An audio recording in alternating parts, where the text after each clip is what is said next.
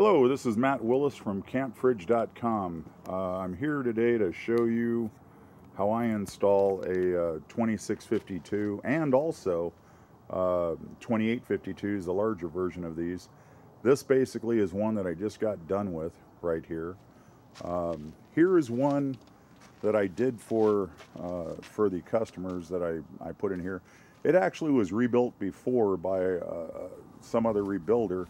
And when I pulled the coolant out of this, it had no rust inhibitor. In fact, it was the coolant was clear, minus some iron filings. By the way, contrary to what Roger Ford says, if they've been rebuilt before and they're not fresh out of the factory when they fail, and the person chooses by not having it around, can't get it, but the rebuilder, if they don't use rust inhibitor in these things, they'll last 3 to 7 years, and for no reason, not running off level, not losing pressure, they will die. And the reason for that is the corrosion inside. What it does is it is so fine, it actually floats around in the liquid, and it will deposit into the tubes and cause blockages. And these things are rare to have blockages.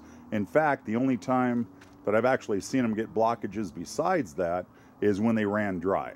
Okay. So, I've also got an Amish 2652 over here. It had a failure, actually in the bottom tube, just below the boiler, not where the ones that the Nomadics and Norcolds fell at, but actually where they weld the bottom boiler on. So it was, I guess they told the gentleman not to send it back and scrapped it. So I guess they gave him a new one, or the warranty ran out. I have no idea. Either way, I ended up with it. And so there's the Amish unit right there. None of us are infallible, you know. We're all human. Anyway, let's go through a few things here. First of all, what you get with some of these rebuilders, and with the Amish have been sending, I don't know if they still send this out, but this DAPX foam that they put in here, if you notice, that's this white stuff right here. Okay, the DAPX foam is an open cell foam. It's actually a latex foam. Cleans up great with water. It even says it there, easy water cleanup. Okay, won't overexpand. The overexpand part's really good because, you know, when you install these things, you really don't have a lot of space, so that's great. The cleanup with water kind of worries me. Okay, well, this is what I use here. I actually use the great stuff, and I use the one in the blue can because it actually expands minimal. This stuff right here, they're both about the same price. You can get them at places like Home Depot, both of them. The difference is this is a closed cell. Okay, a closed cell foam will not allow water to come in, and basically when it dries, it's pretty well waterproof. That, by the way, the urethane foam two-part that we use on these units, it's also closed cell, 95-97%. Okay, you can see this one because this was previously in here, and I used this great stuff on here. You know, let me put it this way. When you put that stuff on and after it dries and you close your freezer, you can hear the hiss in it because the airtight is so great. A little harder on the fridge section. This is on the 2652s, 2852s, and their counterpart models, 3862, 3662, etc. Okay, so it does, contrary to what Roger Ford says, by having to go inside the original cabinet, laying it down on the ground, putting plastic in it, and actually doing each individual cooling unit and matching it up. That's great if you don't have molds. If you do have molds, you know, you can easily do it outside the mold, save the mess inside the RV, or if you pull the fridge out, you know, outside. You know, so you can use this great stuff. Now, using great stuff, okay, without having some sort of release, basically you can weld the inside of your cooling unit to the cabinet, and if you ever have to get it out, you've basically ruined your cabinet to get it out. So let me go inside the rig here, and I'll show you What I actually did here, and if you can see it, I actually used duct tape is what I used, okay? I put duct tape on here all the way, had a little lip standing here, put this in right here. If you notice where the lines are for the coils, you know, all the way up to this point, you know, it's a little bit there, but that's not going to matter. All the way up to this point is duct tape, okay? And then I put some cold tape, some of that thick stuff right here on this side and on the bottom. And actually, this fins right here, I actually put new double-sided tape on here. If this was one of the older Dometics, then I would actually use a weather stripping foam. Also, they come in open and closed cell. Make sure you get the closed cell for it. And I put it on here. What happens with this stuff, when you go to put this on, a lot of the times you'll have the little film, the releasing that they put on here when they actually did it from the factory, because obviously they foam these inside. A footnote to that, I've gotten two 2010 Dometics that they actually foam the cooling unit, just like Norcold has done since I think they've been in business. They actually do also foam their cooling units outside and put them in after, okay? They do not foam them inside. The thing about that is, the great thing about that is that, you know, for us, you don't have the mess, okay? And everybody's been happy with their Norcolds up until they've failed. Yeah, I've never heard anybody say, I don't like my Norcold as long as it gets cold, okay? So this is what I do. However, that releasing agent here, sometimes it's hard to get this stuff to stick. So what I do is I use the 3M contact adhesive, and, you know, I spray it on here lightly around, and, you know, let it get tacky, and then I put this on, and this stuff stays on great. Now, the problem, okay, say you ever have to pull this thing out. If you ever have to pull this thing out and put it back in, the film that's on this tape that allows it not to stick to itself, okay, you've just taken it off.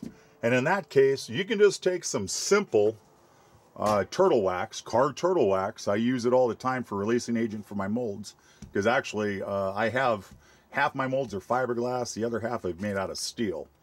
And I just want the steel ones, I use turtle wax, polish them up, buff them out, and they actually come out really easy, and they're really tight, and I can actually pack more into them than my fiberglass ones, which will bow out a little bit. I'm a steel man. I'm not the best on fiberglass molds. Anyway, so what I do is I put that on here, give it a little polish for the second time, and presto changeo. I actually have these things where they can actually release again just as easy as the first one did. You can go through that. If you don't want to use the turtle wax, you can actually just re-duct tape over it and start over again, okay? Now, something else I wanted to show you on these plates here. This bottom area right here on the inside, something I don't see one video telling you this, and this is very important because it really bothers me, and you're gonna like this, okay? On the other side of this double-sided tape that the factory uses, it's really good. I mean, really, really good, okay? So the majority of these that you pull out, they don't do a really good job on putting their I think it's like a silicone grease on here, or a Teflon grease. And what happens is your cooling unit, okay, will actually grab onto your fin plate, and it will actually pull it out. When it does, it will tear here on both sides on here, and it will look ugly. Now, if you're a do-it-yourselfer, okay, well, you know what? You did it, and basically you have nobody to blame but yourself and the people who did not give you the instruction video. If you are a repairman doing this stuff for a living, and you have a real anal customer, you know, he may ask for, you know, a negotiation on your fee for doing this. So what we're going to do here is I'm going to actually show you how to take care of that problem. Okay, here we go again. Come on back and out here. And right here is a set of fins. Now, ironically, this is not a set of fins out of one of these units. It's one, I've got tons of cooling fins from like 2807s, 01s, and stuff like that, even 2820s. So they have the 3 holes in here, okay? What I do is I will actually take this screwdriver that I bent. You can bend a piece of steel, butter knife, or, you know, use your imagination. And what I do is I'll actually stick it in here very carefully, okay, and I will pull this down and I will slowly start working it until it separates the double-sided tape on here, okay, from the inside. You know, it takes a little bit. If you pull it up this way, you can actually, you know, punch a hole in it.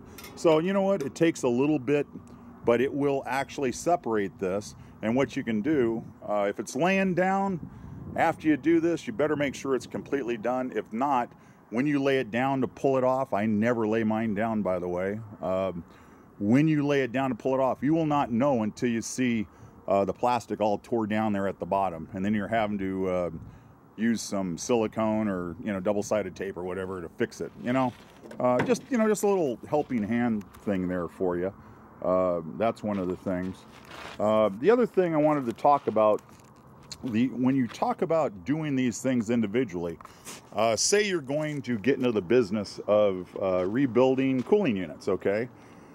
That's a whole nother conversation and videotape I'd like to do, because, man, I can tell you some stories, okay? There's a little thing going on between Roger Ford and me. He keeps saying, you only got 6 years, 7 years experience, Matt.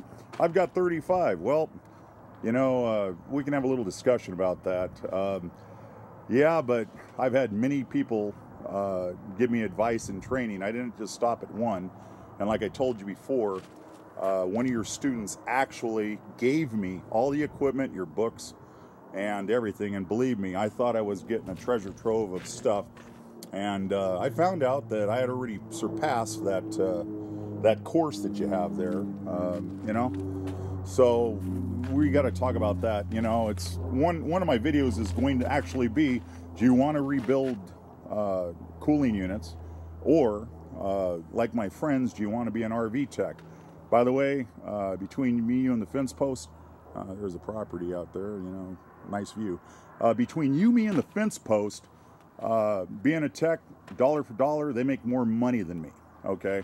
Anybody who tells you these things are fast to do and they're going to make a lot of money off of them, they got something else to say. Urethane foam, okay? 2-part urethane foam that we use is very, very temperature sensitive, okay? If you do it when it's cold, say you do it at 50 degrees, 60 degrees, and you do it, it won't expand as much, and it will actually become chalky, and it will absorb water. If you do it too hot, like 80 and above, okay, this is what's going to happen to you, okay? Now, I don't know if you can see it, but this is concaved in, okay? This was not because of the sun. This thing's actually been out in the sun, so it kind of darkened. But I've got some that are many years older than this one. But this will collapse, and when it collapses, I don't care what type of foam you've got, it will separate from the back wall, and it will cause air leaks in here, okay? So for all you guys that's learning how to foam, sweet spot for me is 65 to 75, and I like to keep it around 70 degrees.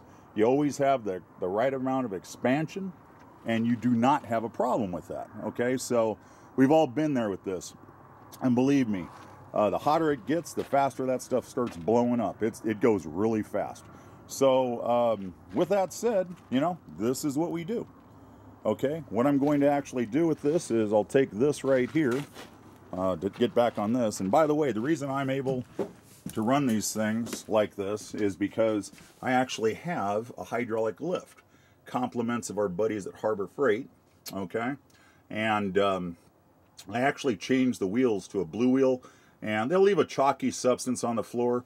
It wipes up with just a damp cloth. It doesn't stick, it doesn't mar, okay?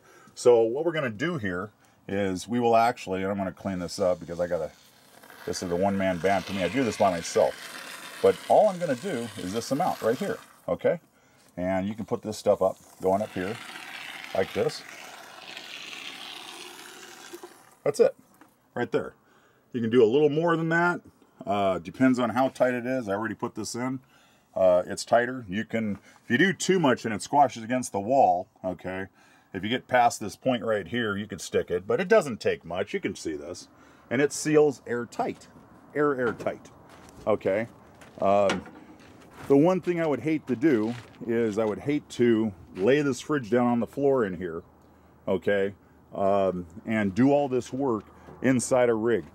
Before I started making molds, that's exactly how I did it. Okay, I would take the unit out there, the pour foam. This polyurethane 2-part foam, okay, it's basically glue. And which leads me to the other thing. When you put this in, do it real gentle, because if you don't, you know, you can blow that stuff out, you know, and this stuff's bad. You want to use WD-40 on your hands or anything else. As it's liquid, it'll come off. You won't even see that it was ever there. You know, great. WD-40 is great for everything. Otherwise than that, it's acetone. You know, you can use Dapex and use water. I've got another little video where I've made balls. It actually takes 2 days for this stuff to fully dry so that I could demonstrate using this versus the other. As far as you're going to be amazed at how much water that stuff picks up in 3 minutes time. Well, I guess that's about it. This is Matt Willis with CampFridge.com. My first video. It's a long one, but I hope you've been informed. If you have any questions, I love answering questions about this stuff, and I love my view here. This is Southern California, actually.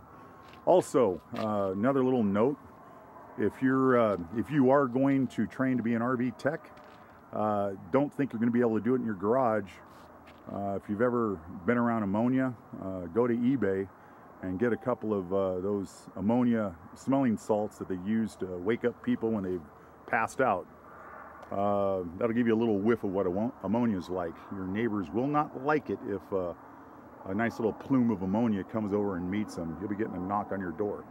Anyway, have a beautiful day, and like I always say, happy camping, campers.